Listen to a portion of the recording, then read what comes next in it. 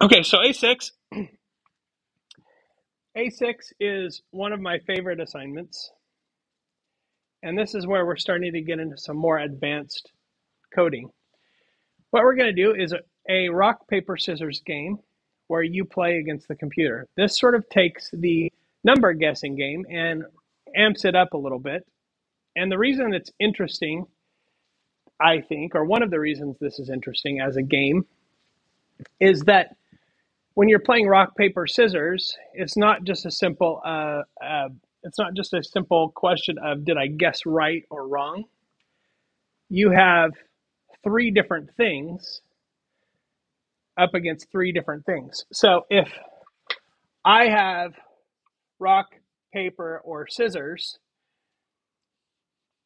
in order to win, the computer has to have scissors, right? Paper covers rock and scissors beats paper. Okay, so only specific things that I do will beat specific things that the computer does.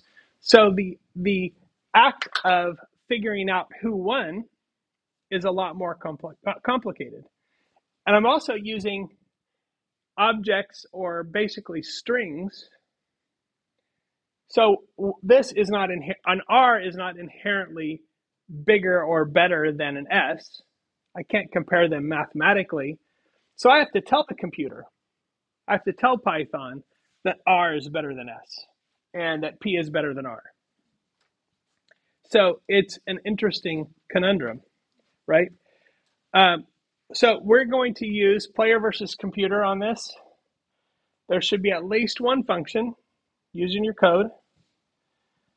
And you will need to go through 3 rounds, keeping score, and the first player to win 2 rounds wins the game. And then after a winner is declared, ask the user if they want to play again. So some of these constructs are familiar to you.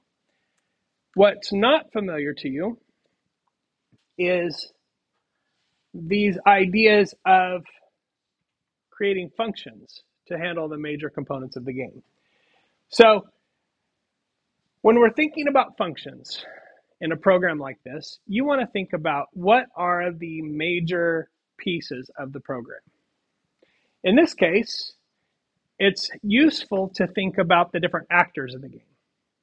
So there's basically 3 different actors or 3 different roles in a rock, paper, scissors game. There's player 1, there's player 2, and then there's a judge that judges who won. Now, oftentimes, it's just 2 players and they just sort of agree on the judgment of who won. But if we're thinking about it from a computer perspective, there is a user player.